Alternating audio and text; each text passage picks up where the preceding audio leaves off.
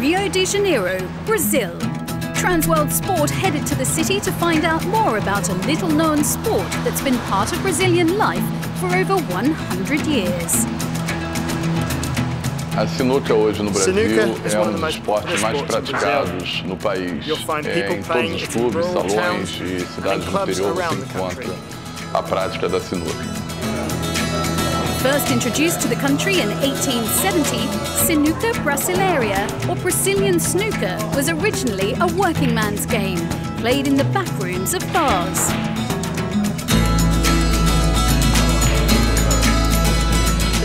Todos os salões, grandes salões foram abertos, salões bastante requintados, com um público muito intenso. Todas as novelas das principais emissoras já têm a sinuca como tema, como pano de fundo. Então, realmente, hoje a sinuca está ganhando um grande impulso no meio de toda a sociedade. Played on a snooker table, Sinuca differs from its Northern Hemisphere counterpart in a number of ways. It's a shorter, faster game, and while all the balls have the same value as they do in snooker, there is only one red ball instead of the customary 15. The rules are complex. When a player breaks, the red must be played. However, after that, when a player starts a turn, he has a choice of either playing the lowest value ball on the table or nominating another one, which returns to the table after it's been potted. If the player chooses to play the lowest value ball, it's considered to be a free shot. If they choose to play any other, it's considered to be a penalty shot. If they fail to pot the penalty shot, then they incur a foul. If a player opts for a penalty shot, they must declare the shot they're about to play, and both the ball and the pocket must be nominated. Potting a ball in any pocket other than the one nominated is a foul stroke.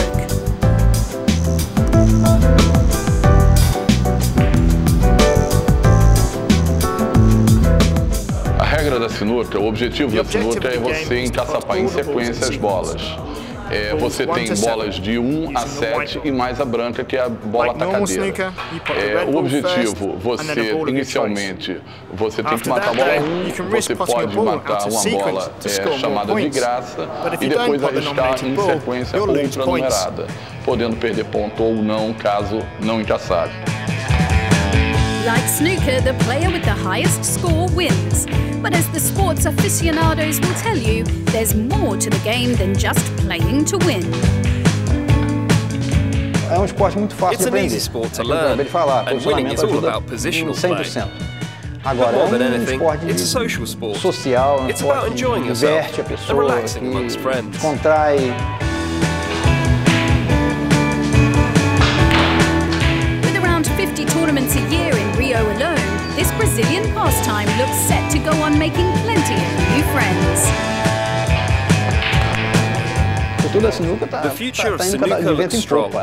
It's growing a lot.